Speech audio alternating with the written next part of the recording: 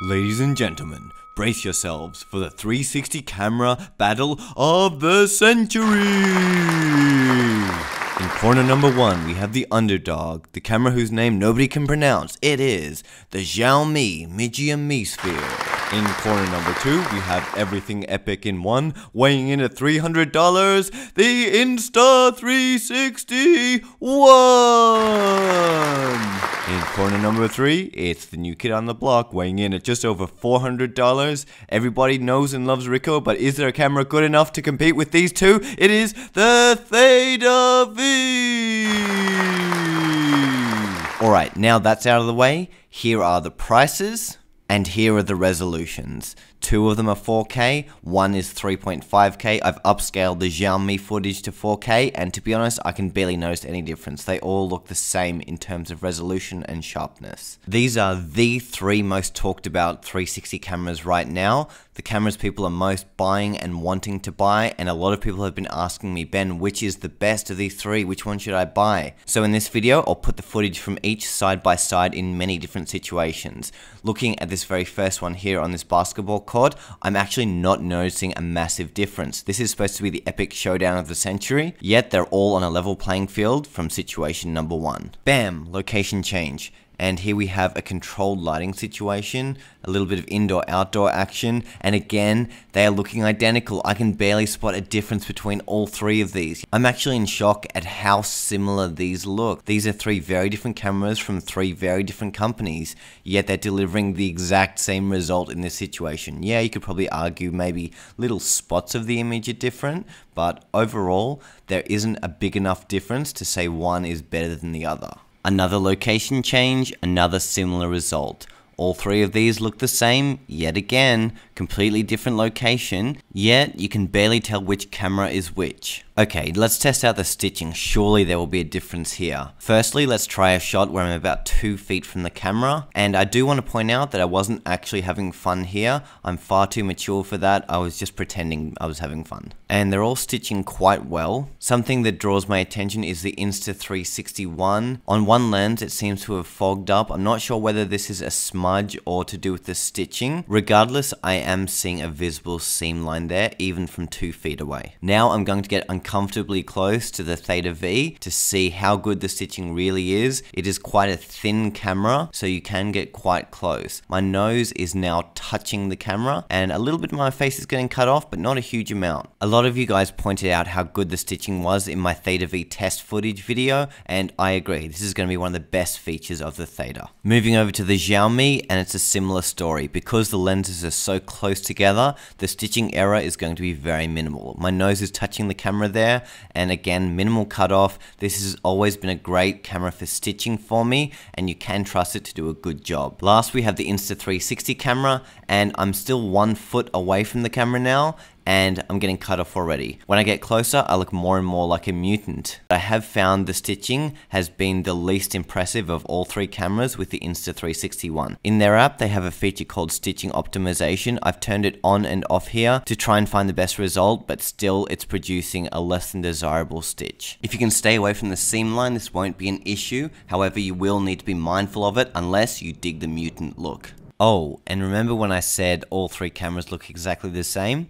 Well, I lied. They almost couldn't look any more different. Here I have the footage straight out of the camera, and you can see they look completely different. The one has a distinct purple tone. The Xiaomi has really strong contrast and really dark blacks, and the Theta V is pretty well balanced all around. But Mr. Ben, why would you lie to me like that? I thought we were friends, I hear you ask. Well, there's a reason for that.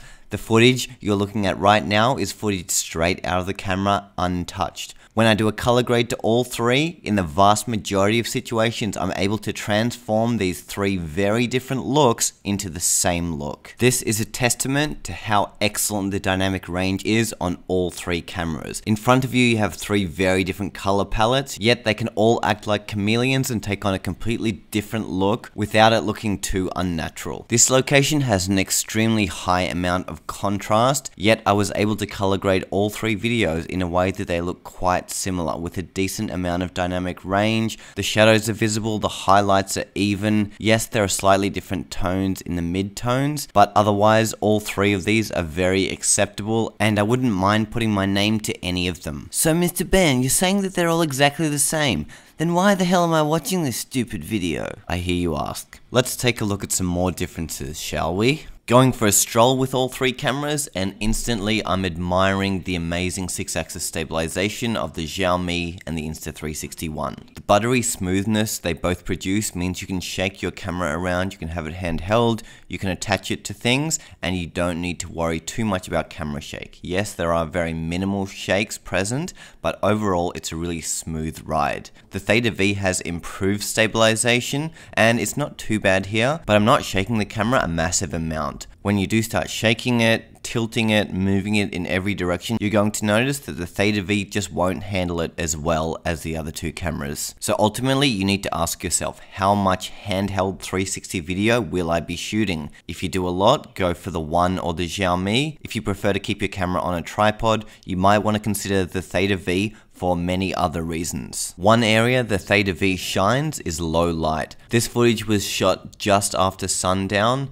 and I'm seeing the most amount of clarity from the Theta V, the best overall dynamic range. When I look at the Insta360 One, the colors aren't looking as nice. The dynamic range is good, but it's not as good as the other two. Also, there's the most amount of grain in the Insta360 footage, so let's just say that nighttime isn't its strong point. It does have many strong points, but at nighttime, expect less than perfect results. For me, the red W in this example is what sets them apart. The Theta V has it really sharp and vivid, whereas the other two, and this is after a color grade, are still looking washed out and a little bit blown out as well. So I think I can safely say the Theta V will be the best camera to shoot with at nighttime because of that amazing dynamic range.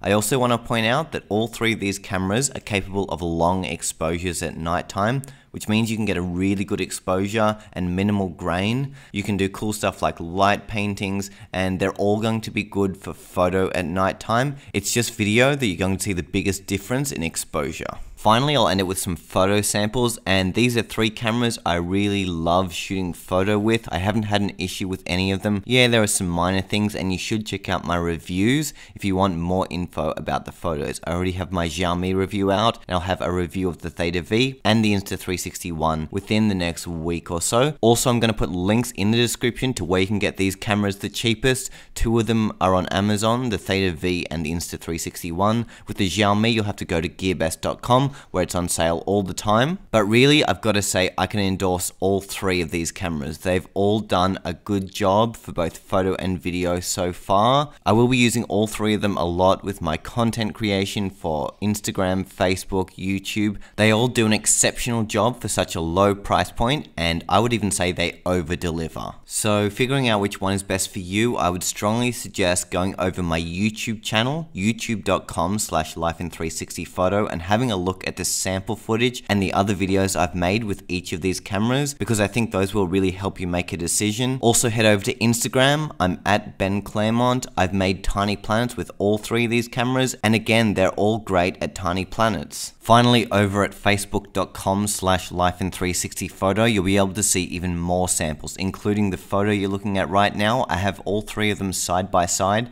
so you can look with more resolution and more clarity. You'll definitely want to check out our Facebook page because we've got heaps of awesome stuff coming out there every single day. Alright guys, that's it from me. Be keen to hear your thoughts about which of these cameras you like the best, as well as any questions you have. Feel free to leave them in the box below and I'll do my best to answer them. Alright, peace out, and I'll talk to you very, very soon.